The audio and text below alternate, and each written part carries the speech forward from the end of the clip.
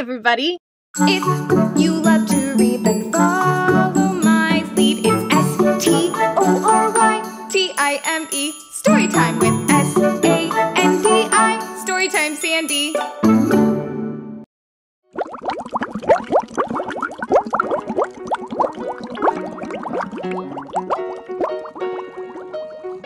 Oh, hi there, little readers. I was just feeding my fish, which made me really hungry. But not hungry for food, hungry for a new story. Ooh, I know. How about we say the magic words to midnight so he wakes up and we can read a new story together? Sleepy midnight, please wake up fast. We'd like to read a story from the past. I said, sleepy midnight, please wake up fast. We'd like to read a story from the past. Say it with me, sleepy midnight, please wake up fast. We'd like to read a story from the past.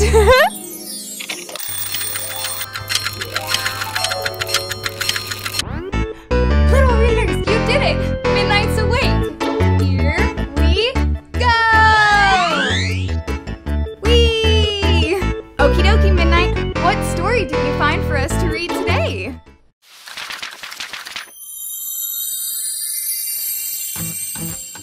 Grandpa Farouk's Garden by Sam Van Riet, Matthew Khalil, and Nina Lewis.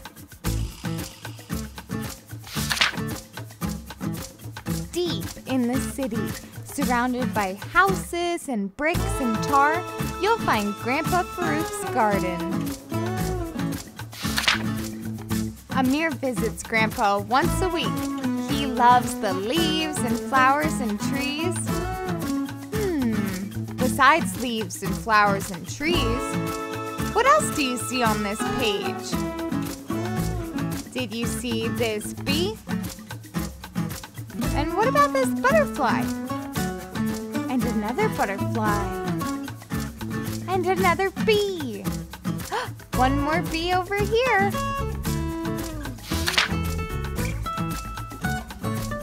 Amir helps to water the plants. He does so by filling up this purple water pitcher, and when he tips it over, the water comes out of the spout and waters all the plants. Hey, isn't this so much fun? Let's keep reading together. He helps with the compost and works with his grandpa all day. See, Amir is looking at the compost. More specifically, he's looking at the earthworms. Do you see the worms? The earthworms speed up the compost process and help give nutrients to all of Grandpa's plants.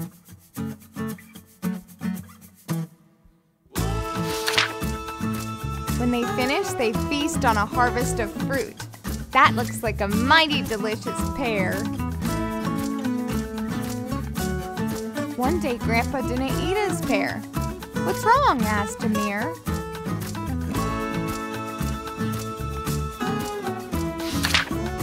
"My garden is dying," replied Grandpa. "Why?" asked Amir. "Look closely," said Grandpa. "Some pests are eating the plants." "We need ladybirds," said Grandpa. "They are the bugs that eat the pests that kill the plants. Without ladybirds, the garden will die." Do you see? Grandpa is thinking about the ladybirds that he needs. I wonder what I would do if I were him. "I'll bring you a bug or two," said Amir. And now Amir is thinking about all the ladybirds he could catch and bring Grandpa. I wonder where Amir will find the ladybirds. For a whole week, Amir looked and searched and collected. See, he's looking for the ladybirds, and he has a net to catch them. He found one ladybird on the sports field.